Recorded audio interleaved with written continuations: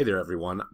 I wanted to address a common question that I would usually get, and I don't think that I've actually done a video on this, even though I have done videos on other NMR material, and that is the splitting of peaks and really understanding why when we use Proton NMR we get these peaks that split into doublets, triplets, quartets, multiplets, things of that nature.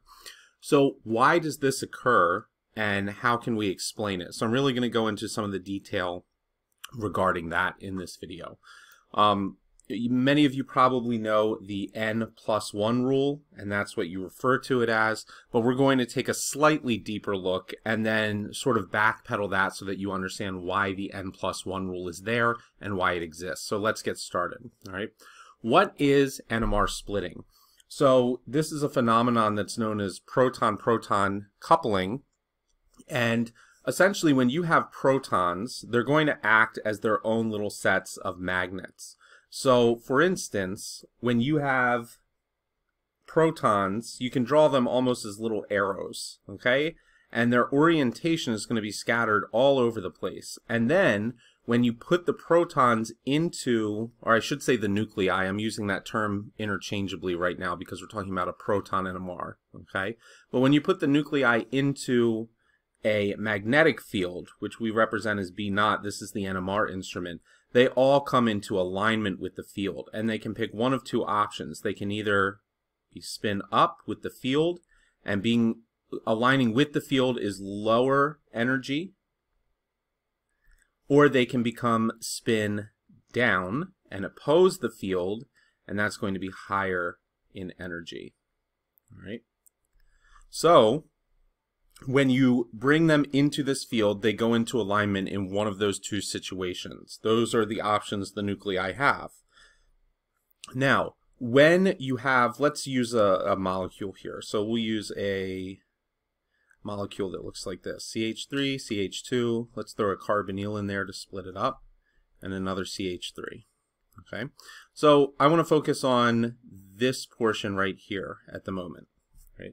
So when we have a CH3, right, all three of these protons are going to be considered identical to one another when they're in the magnetic field.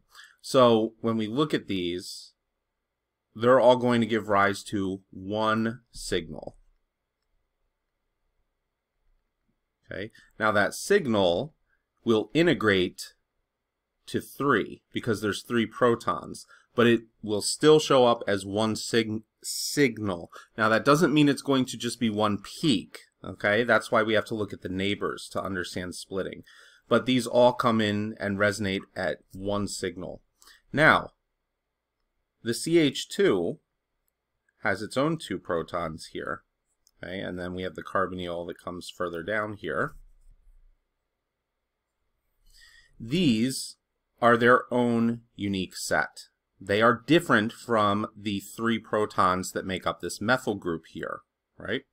So these will also give one signal, and that signal will integrate to 2 because there are 2 protons there. So hopefully you're following along with this so far. Now, how do we determine triplet, quartet, things of that nature? Right? Well, we use the n+1 rule, which is that you take the neighboring number of protons and add 1, and that's what you would get. So, for instance, for this methyl group, and I'm going to switch colors here. For this methyl group, okay, we have 1, 2 neighboring protons. So if n is 2, right, n+1, so 2 plus 1 is going to be equal to 3, right? And so that makes this appear as a triplet. And then if we take a look here, we have 3 neighboring protons for the methylene group, the CH2. So 1, 2, 3. So that would be 3 plus 1 equals 4. That means that we would get a quartet as that one, right? Now, why is this actually happening? What's going on here? All right.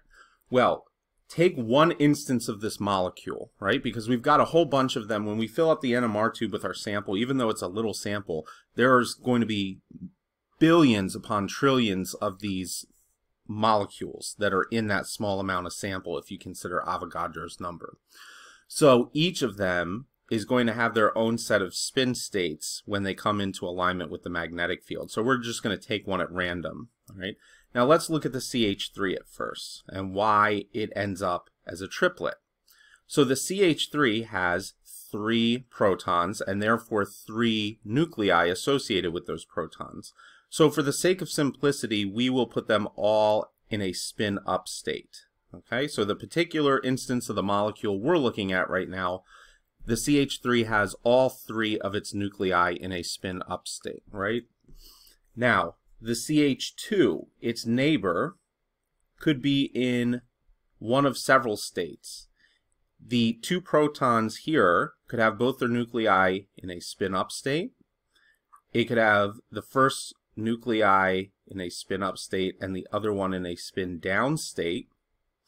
Or it could have the first one in a spin-down state and the second one in a spin-up state. Those would be equivalent situations, so I'm marking them right underneath one another. And then you could also have one where you've got them both in the spin-down state, right? So in a case like this, this would be the lowest energy option. This would be a mid-energy option. And this would be a high energy option, right? And they all have these different orientations that they could take. Now, statistically speaking, we would find more in the mid-energy option simply because there's 2 different combinations that can occur there. So there's more spin state options available in that mid-energy option than in the low and the high. And as you continue to expand the number of protons present, you're going to find this to be larger and larger. So your outskirts will have the smallest probabilities, and as you move inwards, you're going to have lots of varying spin states that you could potentially choose from. And we'll see when we do the CH3 that we already start expanding. So when we do the methylene, the CH2, and we analyze the CH3 for its spin states, we'll understand that. So take a look here. You've got these 3 options. That means that the CH3, okay, now be patient with me while I switch colors. The CH3 could have a neighboring CH2 in this spin state. It could have the CH2 in a neighboring spin state that looks like this with the mid energy, or it could have a neighboring CH2 with the spin state in the high energy option. So look at those 3 colors. You've got 3 different options, right? The CH3 stays in that state, and then its neighbor could occupy one of 3 different coupled spin states along with it.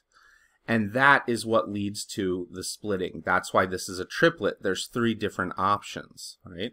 So because these are basically mini magnets when you're looking at the nuclei, right? They get brought into alignment with the large magnetic field, but these magnets all have different energy levels, and so they exert a different influence and a different chemical shift, essentially, by just a hair on these CH3 protons. And so that's why you end up with a signal that would be a triplet. So you're going to end up with something like this, right? And the middle peak tends to be higher than the other peaks. And that's because of, again, the statistical probability that we're going to see here. And you can actually look up these ratios. They follow Pascal's triangle. So if you ever look up Pascal's triangle and you can see the way that it splits down and it does its pattern, that's the same thing that happens when you've got these different spin states. But anyway, this is how you recognize that, right, as we're going along here, we've got a triplet. Let's say this was at 0.8 ppm, right? This splitting, okay, is due to the different neighboring spin states, the coupled spin states that occur between these two when they're linked. All right, so then let's go ahead and take a look at the next set, which would be, now we want to examine the CH2. So for the CH2, in this, again, particular example, okay, the CH2 is going to have 2, like this. And then we're going to examine the CH3, and the CH3 is going to have its varying states. So we could have up, up, up, right? And then we could have the 1 up, 2 down option. Actually, I'm going to do 2 up, 1 down. Sorry about that. So we could have 2 up, 1 down.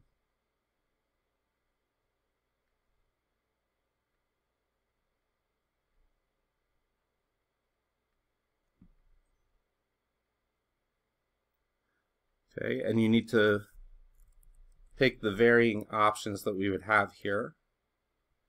So you've got the one on the right, the one in the middle, the one on the left being down, as you see there. And then, because we're kind of ranking this by energy, you could have 2 down and 1 up. So now we have only one of them that's up and 2 of them that are down.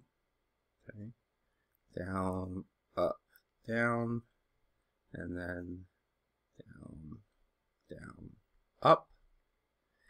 And then we could have all 3 down, right?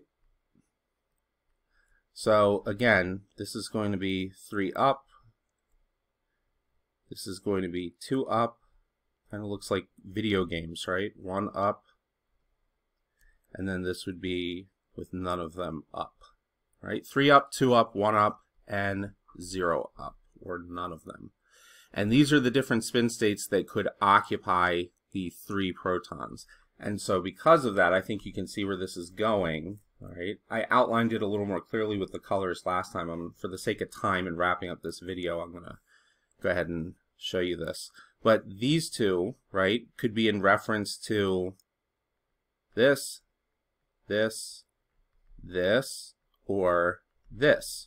And so because we have 4 different potential neighboring spin states that could influence this set magnetically speaking, we end up with a quartet as the option, right? And that would be for the CH2 that appears.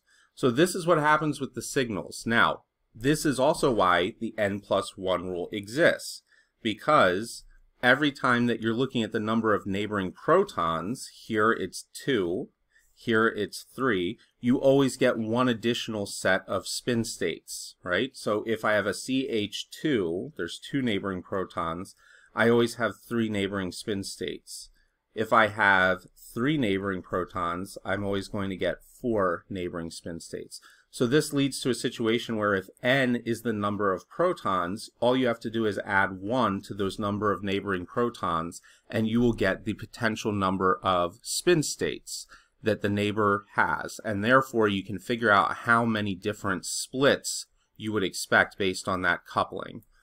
All right, and then the CH3 here, if we were to take a look at this carbonyl, because we're talking about the protons influencing additional protons, then this carbonyl has 0 protons, so 0 plus 1 is just 1, so that means this will appear as a singlet. Okay? It is just its own signal. It does not have that influence from additional protons that are on the next carbon. So that pretty much explains it. Okay, now how is this useful in solving and determining structures from spectra?